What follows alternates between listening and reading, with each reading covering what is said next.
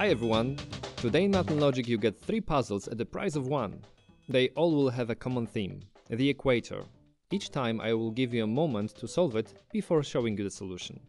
But before we start, to avoid those doubts and questions, let's assume that the equator is 40,000 kilometers long.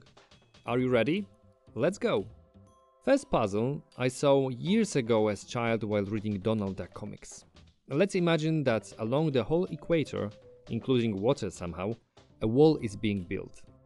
Each kilometer of that wall weighs 20,000 tons. And the question is, how much weight will the Earth gain once the wall is finished? Now is the time to pause and think. Ready? 3, 2, 1. The answer is none.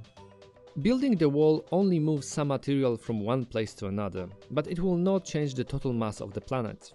For any change, the material would need to be taken from asteroids, for example. This was a bit deceptive one, and I fell for it myself. Okay, puzzle number 2.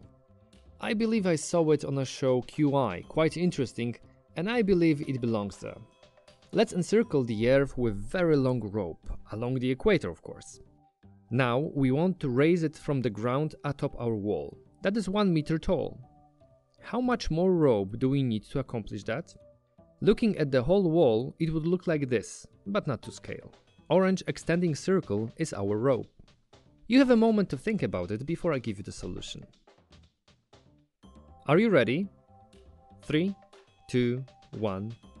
The answer is 2 pi meters, so less than 6.3 meters. Yes, so little. Let's see why.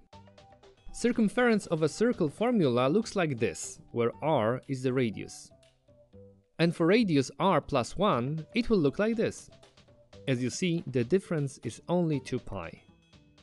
Circumference grows linearly with radius, so increasing radius by just a bit will also increase circumference by a bit, exactly by 2 pi bits. It's counterintuitive, but increasing by 1 meter radius of a rope around, let's say, a basketball will require as much additional rope as if it was around the whole galaxy, just above 6 meters. Quite interesting, isn't it? Now it's time for third and final equator puzzle, the one I made myself. On top of our mighty wall, 2 railroad tracks are built.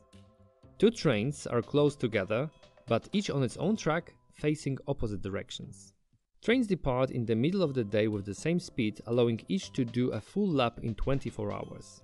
The question is, after 7 laps each, how many nights will people in each train experience? You have a moment to pause now to solve it. And ready?